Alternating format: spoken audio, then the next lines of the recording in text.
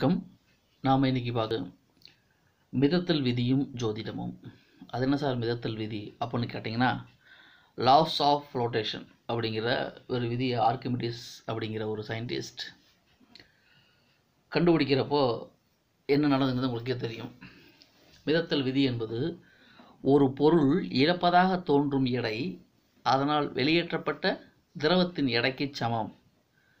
ஒரு பொருள் ஒரு திரவத்தில் மூழ்கி இருக்கும்போது அப்பொருள் இழப்பதாக தோன்றும் எடையானது அந்த பொருளால் வெளியேற்றப்பட்ட நீரின் எடைக்கு சமமாக இருக்கும் என்பதே ஆர்கிமிடிஸ் பிரின்சிபிள்.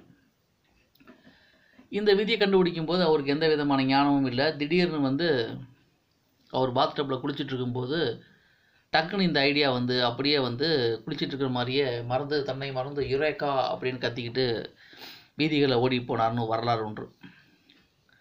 சரி சார், இந்த விதிக்கும் ஜோதிடத்துக்கு என்ன சம்பந்தம் அப்படின்னு கேட்டிங்கன்னா, நம்ம என்ன சொல்லியிருக்கோம், மிதத்தல் விதி ஒரு பொருள் திரவத்தில் மூழ்கி இருக்கும்போது அது இழப்பதாக தோன்றும் எடைனாலே சனி, அதனால் வெளியேற்றப்பட்ட திரவத்தின் எடைக்கு சமமாக இருக்கும். திரவம்ங்கிறது இங்கே சந்திரன். இப்போ உதாரணத்துக்கு கடகம் பார்க்கடல்னு சொல்லுவாங்க, அதை பாத் டப்புன்னு வச்சுங்க. அதில் செவ்வாய் நீசமாகுது. அப்போது அது ஒரு பொருள், அது இழப்பதாக தோன்றும் எடை நீசமாகிறப்போ என்ன லாஸ் ஆகுதோ அதுதான் சனி, அதனால் வெளியேற்றப்பட்ட நீரின் எடைக்கு சமமாக இருக்கும். சரிங்களா? அப்போது பூசத்தில் குரு உச்சமாகிறார். அப்போது செவ்வாய் சனிக்கு பொதுவாக இருக்கக்கூடிய நண்பர் குரு. அவர் தான் செவ்வாய்க்கும் சனிக்கும் இடைப்பட்ட பிணக்குகளை தீர்த்து வைக்கிறார்.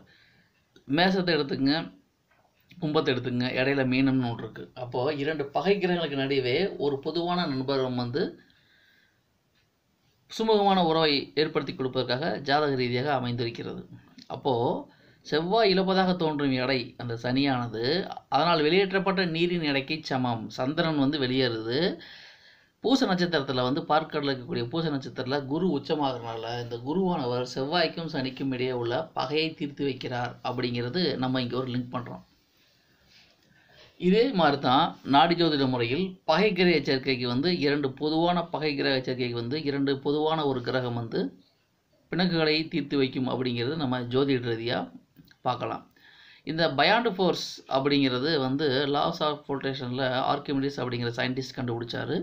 அந்த விதி அப்படியே நீங்கள் ஜோதிடத்தில் அப்ளை பண்ணிங்கன்னா இது காலப்புருஷ தத்துவத்துக்கு 4ஆம் இடமான கடகத்தில் நடப்பதாக சொல்லும். கடகம்ங்கிறது பார்க்கடல், அதே மாதிரி தண்ணி, அதில் செவ்வாய் கல் மூழ்கி போகுது. அப்போ செவ்வாய் நீச்சமாகுது. அப்போ அதை தண்ணி வெளியே போகுதுங்கிறது என்ன பயாண்ட் ஃபோர்ஸ் அது மூலம் செயல்படுது, அந்த தண்ணி எவ்வளோ வெளியே போச்சு அப்படின்னு கேட்டால் இழப்பதாக தோன்றும் எடை சனியில் குரு உச்சமாகிறார். பூச நட்சத்திரத்தில் குரு உச்சமாகறனால இரண்டு பகை கிரகங்களுக்கு பொதுவான நண்பரான குருவானவர் இரண்டுக்கும் இடைப்பட்ட பிணக்குகளை தீர்த்து வைக்கிறார் அப்படிங்கிறது நம்ம இந்த விதியின் மூலமாக தெரிந்து கொள்ளலாம்.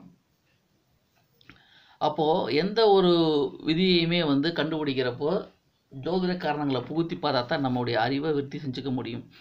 இந்த லாஸ் ஆஃப் ஃப்ளோட்டேஷன் அப்படிங்கிறது ஆர்கிமிடிஸ் எந்த சென்ஸில் பயன்படுத்தினாரோ அதே சென்ஸில் நம்ம அப்ளிகபிள் பண்ணி காலப்புருஷ தத்துவத்தை பேஸ் ரீதியாக பார்க்கும் பொழுது எந்த ஒரு விதிகளையும் நம்ம மனப்பாடம் பண்ண தேவையில்லை. அதை அப்படியே ஞாபகம் வச்சுக்கலாம். என்ன விதி, என்ன கான்செப்ட், என்ன சொல்லுது அப்படின்னு நம்ம நினச்சாலே என்ன சொல்ல வர கருத்தை நம்ம புரிஞ்சுக்கலாம். அப்போ இந்த லாஸ் ஆஃப் ஃப்ளோட்டேஷன் அப்படிங்கிறது காலப்புருஷ தத்துவமான கடகராசிக்கு அங்கே நடக்கக்கூடிய விஷயங்களை தெளிவாக புரிய வைக்கிறது. அப்போது இந்த விஷயங்கள்லாம் ஏற்கனவே நடந்து முடிஞ்சிருக்கு. அந்த நடந்து முடிஞ்ச விஷயங்களை நம்ம இந்த மாதிரி ஜோதிட ரீதியாக புகுத்தி பார்க்கும் பொழுது அந்த விஷயங்களை நம்ம உள்ளுணர்வாக வாங்கிக்கலாம், மனப்பாடம் பண்ண தேவையில்லை. லாஸ் ஆஃப் ஃப்ளோட்டேஷன் அப்படிங்கிற விதியை ஜோதிடத்தில் எங்கே பயன்படுது அப்படிங்கிறது நம்ம புரிஞ்சுக்கிட்டாலே இதுக்கும் அந்த காலப்புருஷத்துவமான கடகத்தில் நடக்கிற விஷயங்களும் லிங்க் பண்ணிங்கனாலே என்ன விஷயங்கள் நடக்குது, என்ன தாக்கங்கள் நடக்குது அப்படிங்கிறத நம்ம புரிஞ்சுக்கலாம். இதே மாதிரி ஏகப்பட்ட அறிவியல் விதிகளை நம்ம ஜோதிட ரீதியாக பிடிச்சு பார்த்தோம்னா அவங்க சொல்ல வர கருத்தும் ஜோதிட ரீதியாகவும் கரெக்டாக இருக்கும். கொஞ்சம் கூட மாற்று கருத்து இருக்காது. இப்போ லாஸ் ஆஃப் ஃப்ளோட்டேஷன் இதுக்கும் கொஞ்சமாக ஒத்து வருதுன்னு யாரும் நினச்சி பார்த்தீங்களா? இல்லை. எப்படின்னா நம்ம அப்ளை பண்ணுறது தான்.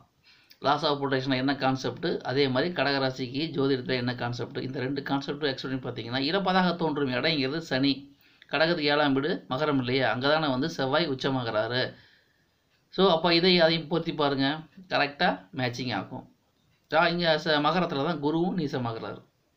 செவ்வாய் உச்சமாகும்போது குரு நீசமாகிறார். அப்போது கடகத்துக்கு ஆப்போசிட்டாக நம்ம மகரம் இருக்கிறனால இந்த 2 ராசிகளை லிங்க் பண்ணி தான் நம்ம இந்த விஷயங்களானது நடக்கிறது. அப்போது எந்த ஒரு விதியுமே இந்த மாதிரி பொதுவான ஒரு தன்மையில் அப்ளை பண்ணி பார்த்தோம்னா நம்ம எந்த ஒரு விதிகளையும் கண்டுபிடிச்சிக்கலாம். இப்போ அந்த ரூலை கண்டுபிடிச்சி ஆர்கிமிடிஸ் யுரேக்கான்னு கற்றுக்கிட்டாரு. இப்போ நம்ம இந்த விதியை கண்டுபிடிச்சனால வரேவா அப்படின்னு சொல்லலாமா? வரேவா அப்படிங்கிறது ஒரு பாலின்ட்ரோம் வார்த்தை, எல்லாத்துக்கும் தெரியும்னு நினைக்கிறேன். இதுக்கும் நம்ம ஜோதிட ரீதியாக காரணங்கள் நிறையா சொல்லலாம். இந்த மாதிரி நம்ம நடைமுறை லைஃப்பில் என்னென்ன விஷயங்களை பார்க்குறோமோ அந்த விஷயங்களை அப்படியே ஜோதிடத்துக்கு அப்ளை பண்ணிங்கன்னா ஜோதிடம் ஒரு புதிய பாதையில் பயணிக்கும். இதன் மூலயமாக நிறைய இன்னோவேட்டிவ் புது சிந்தனைகள் நம்ம ஜோதிடத்துக்கு கொடுக்கலாம். அப்போ பொதுவாக நமக்கு தேவையான எந்த விஷயத்தை எங்கே எப்படி லிங்க் பண்ணுறது அப்படிங்கிற உண்மை மட்டும் தெரிந்துவிட்டால் நம்ம வேறு எதுக்கும் பார்க்கணுன்னு அவசியம் இல்லை. நன்றி நேயர்களே. மீண்டும் எனது அடுத்த ஆடியோவில் வேறொரு தலைப்பில் உங்களிடம் சந்திக்கிறேன். அதுவரை உங்களிடம் விடைபெறுவது உங்கள் ஜெயம் வேணுகோபால். நன்றி, வணக்கம். இதுவரை என்னுடைய சேனலை சப்ஸ்கிரைப் பண்ணாதவங்க சப்ஸ்கிரைப் பண்ணிக்கங்க. பக்கத்தில் இருக்கிற பெல் பட்டனை அமைக்கிங்க. என்னுடைய வீடியோ அடுத்தடுத்து உங்களுக்கு இம்மீடியட்டாக தெரியும். நன்றி நேயர்களே.